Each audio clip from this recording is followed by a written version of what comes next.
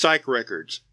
The following report was submitted to the Council of 108 on June 25, 2012 by the British Occult Service, detailing the rise to prominence of a new paracrime group in Europe and several paranormal free ports in the surrounding area, such as Urtek, Hy-Brasil, and 3 Portlands. Also known as MI-666, the British Occult Service is the primary paranormal agency of the United Kingdom and a member of the Council of 108. Royal Occult Service, MI-666, Intelligence Briefing on the Chicago Spectre. Europe is being terrorized by a new occult crime agency, with greater reach than any previously observed by any member of the Council of 108. Evidence suggests that this group refers to themselves as the Chicago Spectre, and its purported revival of the long-defunct American occult organized crime syndicate, the Chicago Spirit. The exact connections between the two groups are unclear, as the Chicago Spirit has not been active for approximately 75 years. Any individuals who are involved in the Chicago Spirit are unlikely to still be involved in criminal activities, especially as life-extending methods were outside of the reach of the Chicago Spirit, evidenced by multiple unsuccessful attempts to acquire such. Therefore, it is likely that the Spectre is merely using the name and identity of the Spirit. This resurgent Chicago Spectre has an unclear scope. They either have multiple branches within multiple cities throughout Europe, each of small size, or are able to easily travel between cities. Incidents have occurred within minutes of each other in cities hundreds of kilometers apart. The Chicago Spectre should be considered and treated as armed and dangerous at all times. The group evidently has access to multiple sources of occult weaponry, from sources such as the Factory, the Scarlet Hammer, and the Chaos Insurgency. The Spectre has been observed using high-power lasers, ghost emulsifiers, and futuristic advanced weaponry. While the Spectre is active throughout Europe, they have not acted in violation of the Veil Protocol. The majority of their actions outside of occult freeports do not constitute a threat to Second Mission concealment concerns, only breaking civilian laws. Their actions in occult freeports are more bold, likely resulting from the low law enforcement presence in such jurisdictions. Evidence suggests that a Mr. Knight is either the leader or a high-ranking member of the Chicago Spectre. This comes from multiple occasions in which notes signed by Mr. Knight have been discovered at the scene of the crime, taking credit for the acts in question. The Chicago Spectre has been assigned the phrase Disco. Based on the information given in this report, the Council of 108 has made the decision to classify the Mr. Knight alluded to within as UTE-1919 Discofather, and began action against him along with the rest of the Chicago Spectre. PYSCHE Records. On July 14, 2012, the Chicago Spectre successfully robbed a bank in Northern Ireland. Strike Team 0638, the Untouchables, was deployed in response, and destroyed one vehicle as it was fleeing the scene. One individual, a Type Yellow Entity Parathreat, designated PTE-0781 Disco Yellow, named Connell O'Sullivan, was captured. PTE-0781 Disco Yellow possessed the ability to transmute its body mass into a paranatural black crystal, giving him enhanced durability and physical strength. This allowed him to survive the munitions used by the Global Occult Coalition against the vehicle he was within, but did not impede capture. Recorded Interrogation Log. Date: July 17, 2012. Interviewer: Hawthorne 87635-109/0638. Interviewed: PTE-0781 Disco Yellow. Preamble. PTE-0781 Disco Yellow was questioned again by Agent Hawthorne of the Global Occult Coalition. This specific interview was to ascertain information concerning UTE-1919 Discofather. Further information may be requested from the Records Management General. Hello, Connell. We wanted to speak about your employer in this meeting. What, the boss? No can do, buddy. There's too much about that one. You know, we've been working on new blades. We always are, here at the Coalition. From what you've told us, the Spectre is the same way with their gadgets and whatnot. Is this going somewhere? This is one of those blades. Look at it. It's got runes inscribed all over it. Runes for killing and cutting. It's supposed to be able to liquidate anything. The boys in the lab tell me it could cut even something that's practically indestructible. That's what they say you are, right? Listen, I want to work with you. But the boss? There are rules about the boss. It's like Fey law, and I know something about that myself. What, is he unnameable? Just avoid a name then. Not quite as otherly as those esteemed and gracious folk for whom titles should be avoided. Really trying to avoid their wrath, huh? I've spoken about the victims of a not-so-ancient genocide a bit too much to be as safe as I would like. Well, there's one person in particular you haven't spoken enough about if you want to be safe. Look, the boss is something of a boogeyman. You give up his name and, well, bad things happen. I see. Well, if he tried to get you, he'd have to go through us, and that's not going to reassure you so much as to point out we do want to kill him, and we've killed worse. That's fair. He wouldn't be able to get to me here. Open up then. Tell us what you know about the boss. The boss is something of a weird type, compared to the rest of us. The Spectre is a high-tech outfit, right? All the lasers, rather flashy, all things considered. We did assign you the name Disco. Yeah, all our gizmos look like a disco. You ever get the chance to look inside one of our vans? I have not, but that isn't relevant. Back to Mr. Knight. Right. The boss doesn't deal with the same stuff as we do. His dog is this massive beast, and his magic is different from anything the rest of us have ever seen. Interesting. He's older, correct? Oh, for sure. He's been in the business for a long time. Since the American Prohibition, I think. He's alluded to it and talked about that a lot. Has he ever talked about the Chicago Spirit? He's mentioned that a few times. His old gang, I think. That's interesting. He's a weird one. Obviously, he's been in the business for quite some time now, but everything I've heard leads me to think that the Chicago Spirit wasn't exactly his first outfit. I think he's been around longer than that. Much longer. Not human, I take it. Absolutely not. I ain't got a clue in hell what he is. Any more you can tell us? Well, one thing I can tell you is that he has friends in high places, and just about everywhere. He'll always come in with gifts from friends, stuff from the craziest of places. Marshall and Carter, the Factory, the Scarlet Hammer, even the Insurgency once. Gifts? That's what he'd call them, at least. Not sure how accurate that is. Oh, and the other thing is that he seemed to have friends in other places. Such as? Other places. Other worlds. Places where Hy-Brasil was destroyed by a kraken in the 80s. Worlds where the veil is up. Even one where he ain't even in the Spectre. Still talks to the man in charge, of course. Sounds like he's well connected. You have no idea. 2 weeks after the conclusion of this interview, PTE-0781 Disco Yellow choked on a piece of his daily dinner. In the middle of choking, PTE-0781 Disco Yellow's capabilities partially and involuntarily activated, preventing application of the Heimlich maneuver, and leading to his death, as his lungs converted to indestructible crystal, incapable of respiration.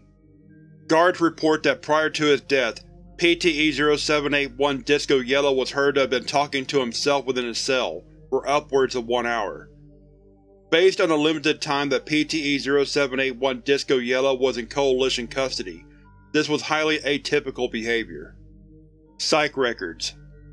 Following the tentative identification of UTE-1919 Discofather, a review of Global Occult Coalition archives was conducted in order to find any potential matches.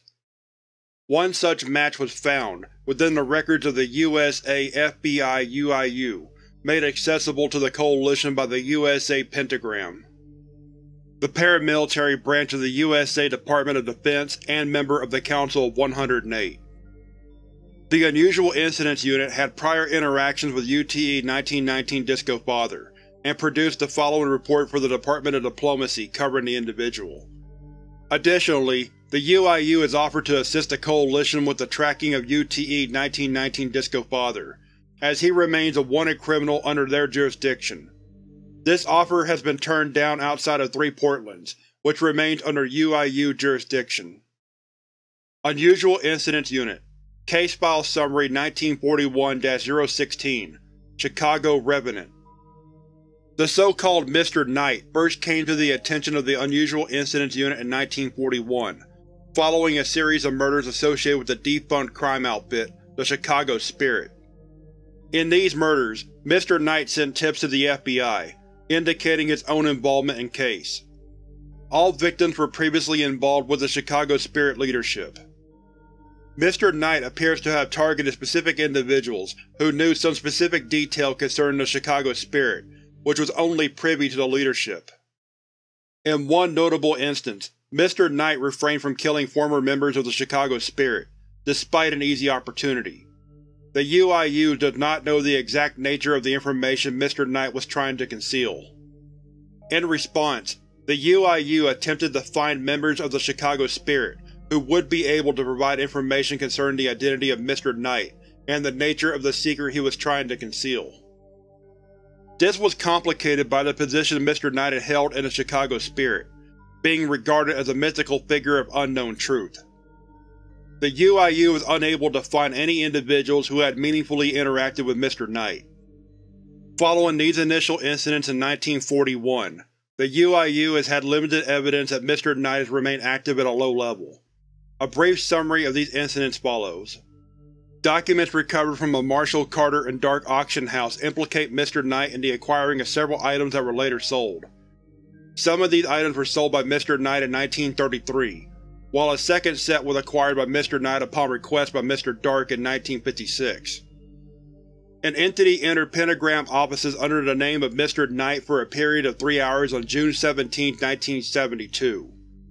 While this entity signed in as Mr. Knight at the front desk, no other records of this event exist. A UIU embed within the Wanderers Library reported that for a brief period in 1984, security for the Wanderers Library was provided by Mr. Knight and a small resurgence of the Chicago Spirit. This group was not active outside of the Wanderers Library during this time. In 1996, the hard copies of UIU files concerning the Chicago Spirit spontaneously vanished. A note reading, "Thank you for holding on to these after all these years, Mr. Knight," was found in place of the documents. Digital documentation was unaffected. In 2001, the security of a Pentagram weapons development project was breached. A single prototype weapon was found to be missing, with no other items or data misplaced. Login information for the security vault was found to be glitched, only reading Mr. Knight for the credentials entered. Mr. Knight.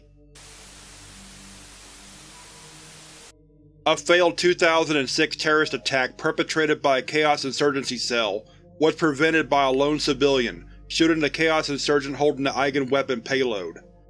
This civilian cooperated with UIU investigators, who arrived on the scene, identifying himself as Mr. Knight.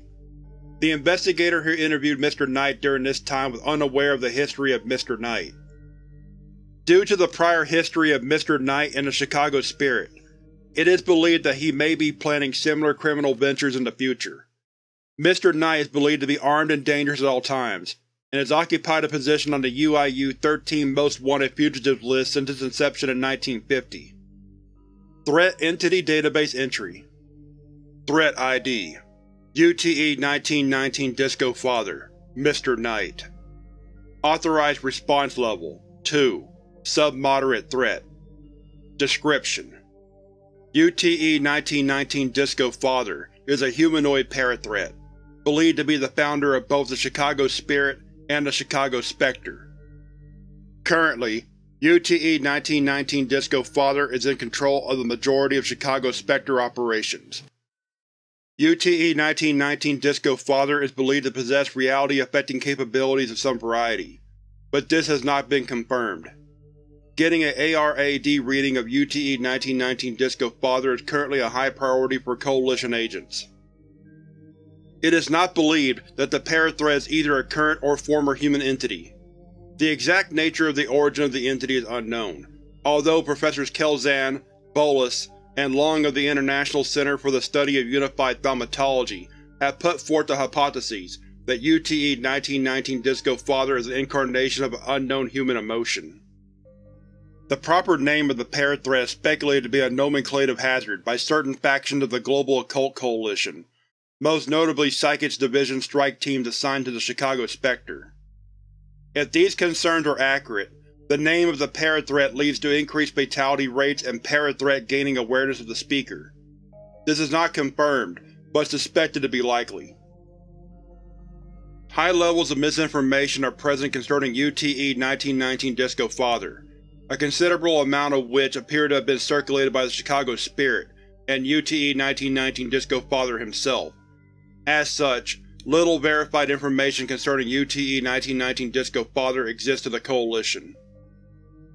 The parathreat has, as of now, been able to avoid capture and proper identification by the Coalition. All pictures taken by the Coalition are immediately destroyed by localized data corruption on its face and identifying features. While brought into custody several times, he has managed to escape on all occasions. Rules of Engagement. As the name of the parathreat is a nomenclative hazard, agents are to solely refer to the parathreat as UTE-1919 Discofather. UTE-1919 Discofather and the rest of the Chicago Spectre are to be under constant surveillance by Global Occult Coalition forces. Should any credible evidence be discovered concerning the location of UTE-1919 Discofather, a strike team should be dispatched to deal with the threat. Currently, Strike Team 0638, the Untouchables, is handling UTE-1919 Discofather and the Chicago Spectre. Currently, capture is preferred over immediate termination for UTE-1919 Discofather. This is primarily so that he may be brought to trial for his crimes against Third Mission concerns, and so that other elements of the Chicago Spectre may likewise be dealt with. Psych Records. UTE-1919 Discofather has been observed at a small number of Chicago Spectre operations thwarted by Global Occult Coalition forces. In all of these incidents, UTE-1919 Discofather was able to avoid long-term capture by the Global Occult Coalition. A brief summary of each incident follows. For more details on any, consult the appropriate listed file. File A7U81/082. On August 22, 2012, the Chicago Spectre robbed Sparta Bank in Dusseldorf, Germany. Upon arriving at the scene, Strike Team 0638 operatives disguised as plainclothes police officers were able to control Hume and EVE levels to counteract the effects of any reality bending, and moved in to arrest the Chicago Spectre. All Spectre members inside were unusually cooperative with Coalition agents, and were placed into armored transport vehicles. One of these Spectre members was UTE-1919 Discofather, who was placed into a vehicle by himself. As the vans were driving away from the scene, an entity collided with the vehicle carrying UTE-1919 Discofather at high speeds, measured as upwards of 250 km/h. Security footage of this entity is unclear, but it appears to be a pair of human legs with no visible torso or body above the waist. This entity proceeded to collide with all other transports, allowing the Chicago Spectre and UTE-1919 Discofather to escape. This parathreat has been designated UTE-7311 Disco Beige. Little money was stolen from Sparta Bank during this time, but several specific safe deposit boxes were broken into and emptied. Two of these boxes were registered to Allison Chow, PTE-0008 Regnant Black. The contents of either are unknown. Evidence suggests that UTE-1919 Discofather targeted several specific boxes during this robbery, rather than acting indiscriminately. How he acquired knowledge of which to target is likewise unknown. File T3P53/024. On October 31, 2012, Global Occult Coalition reconnaissance teams discovered a Chicago Spectre drug smuggling operation in Seville, Spain. Strike Team 0638 was deployed to stop the operation and apprehend the Chicago Spectre. A raid conducted on November 2, 2012 was initially successful, with several members of the Chicago Spectre apprehended by the Physics Strike Team, including UTE-1919 Discofather. However, A manifestation event of PTE-1227-Con, the Golden Horde, occurred within Seville at the same time, close to the building the Chicago Spectre was operating out. This resulted in widespread panic in the city.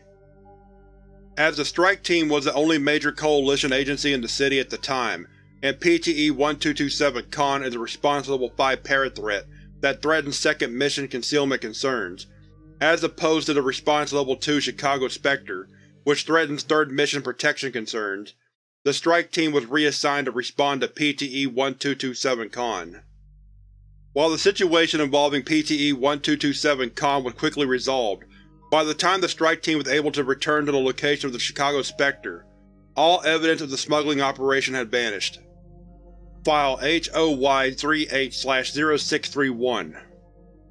On November 11, 2012, the Chicago Spectre staged a heist upon the Hy-Brasil Royal Palace, during the middle of a gala being held by Queen Morrigan II of Hy-Brasil in the Four Cities.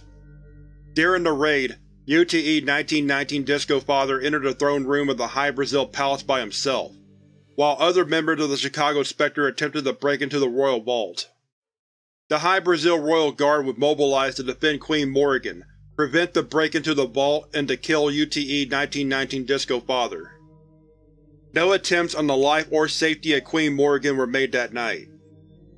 The Hy-Brasil vault was not breached. Thaumatological wards on the vault activated within seconds of the attempt beginning, killing all members of the Chicago Spectre attempted to break into the vault, and binding their souls to defend the vault eternally. The Royal Guard refreshed the runes and cleaned the vault. UTE-1919 Discofather was confronted in the throne room by the Royal Guard. During this time, the Royal Guards attempted to kill UTE-1919 Discofather, but were faced with sudden failure of their Type Green and Blue abilities. UTE-1919 Discofather proceeded to non-fatally incapacitate the guards, and disappeared from the palace without a trace. Nothing was recorded as missing or stolen from the Hy-Brasil Palace. PYSCHE Records. On November 30, 2012, a safe house in 3 Portlands, believed to be a major operating hub for the Chicago Spectre, was discovered. Furthermore, it was determined that UTE-1919 Discofather would be at this safe house for a period of 3 days, between December 18, 2012 and December 21, 2012. A raid was conducted. Recorded Transcript Log. Date: December 20, 2012. Strike Team ST-0638. Agent Stormbreath 96231-847/0638. Preamble: Strike Team 0638, the Untouchables, was deployed to liquidate UTE-1919 Disco and attack the Chicago Spectre, following the discovery of a Chicago Spectre base of operations. A transcript of this follows, recovered from the ocular and auditory implants of Stormbreath, the only member of the strike team to encounter UTE-1919 Discofather. Ocular and auditory implants activate. Stormbreath is sitting in the back of a Coalition van, alongside other members of Strike Team 0638. Strike Team 0638 exits the van, and enters a tactical position around the building. 2 members of Strike Team 0638 use a battering ram to break down the door. Members of Strike Team 0638 begin to enter, with their weapons raised. Stormbreath enters the building. 2 members of the Chicago Spectre are in the antechamber. One is holding a heavily rusted gun, and the second has a cybernetic arm with a gun attachment. Shit, it's the gun Strike Team 0638 opens fire on the 2 members of the Chicago Spectre, killing both. Stormbreath, alongside 3 other members of Strike Team 0638, enter a secondary hallway, away from the antechamber, with their weapons at the ready. The 4 members of Strike Team 0638 reach a door in the hallway. One shoots the lock off the door. The members of Strike Team 0638 enter the room and search it. No members of the Chicago Spectre are found, although copious evidence, paracriminal supplies, and weapons are in the room. Strike Team 0638 exits the room and continues down the hallway. UTE-7311 Disco Beige crashes through a door later down the hallway, and lands in the middle. It turns to Strike Team 0638. Leggy isn't a joke? UTE-7311 Disco Beige charges towards Stormbreath and the other members of Strike Team 0638. Stormbreath is knocked to the ground by UTE-7311 Disco Beige, which continues down the hallway. Stormbreath rolls onto his belly and assumes a tactical position, with his rifle propped on his arm. UTE-7311 Disco Beige is visible for 3 frames before rounding the corner. Stormbreath fires at UTE-7311 Disco Beige, but is not able to hit. The 4 members of Strike Team proceed down the hallway, continuing to search rooms for more members of the Chicago Spectre. No members are found. After entering a new room, a single member, now known to be LTE-4268 Disco Purple, of the Chicago Spectre is found, trying to pack money into a bag. "Put your hands in the air!" "Under pressure!" A large, nude, gold-skinned humanoid, LTE-4269 Disco Purple Child, manifests in the air behind LTE-4268 Disco Purple, hovering slightly above the ground. The gravity in the room significantly increases. Hawthorne fires from the ground at LTE-4268 Disco Purple. All bullets fall to the ground mid-air after being observed by LTE-4269 Disco Purple Child. Stormbreath manages to stand and jumps across the room, removing HSA-3668 Caliburn from his belt. LTE-4269 Disco Purple Child raises a hand towards Stormbreath, causing the gravity to increase further. Stormbreath quickly falls, crashing through the floor. After lying on the floor on the level directly below for 30 seconds, Stormbreath rises. He appears to be limping and clutching his side. Stormbreath leans down and grabs HSA-3668 Caliburn from the floor. A door opens behind Stormbreath. UTE-1919 Discofather enters the room, with UTE-1947 Disco Fiji beside him. "Oh. Hello." Stormbreath attacks UTE-1919 Disco with HSA-3668 Caliburn, stabbing him in the shoulder. HSA-3668 Caliburn is embedded to the hilt. UTE-1919 Discofather falls to the ground. "Command. Target has been liquidated. Requesting extract." Too much ambition in that, I'm afraid. You'll never get far with that. UTE-1919 Discofather removes HSA-3668 Caliburn from his shoulder and stands up. UTE-1947 Disco Fiji lunges towards Stormbreath and forces him to the ground, standing on his chest. UTE-1919 Discofather brings HSA-3668 Caliburn to the ocular implant of Stormbreath. The ocular implant, being damaged, deactivates. The auditory implant deactivates as well. Conclusion: Agent Stormbreath was found to be MIA after his operation. All other members of Strike Team 0638 survived. 6 members of the Chicago Spectre were killed in the operation, and 12 were captured. A further 10, including UTE-1919 Discofather and UTE-7311 Disco Beige, remain at large. A small wrapped box was discovered in front of the Global Occult Coalition embassy 5 days later, with the following note attached to the side. "A spectre is haunting Europe. The Spectre of Chicago. Merry Christmas, Mr. Knight." The box contained a large amount of confetti, classified documents from multiple Coalition member organizations, and the dismembered body of Agent Stormbreath. All documents destroyed, ocular and auditory implants removed and logs extracted. Agent Stormbreath humanely euthanized.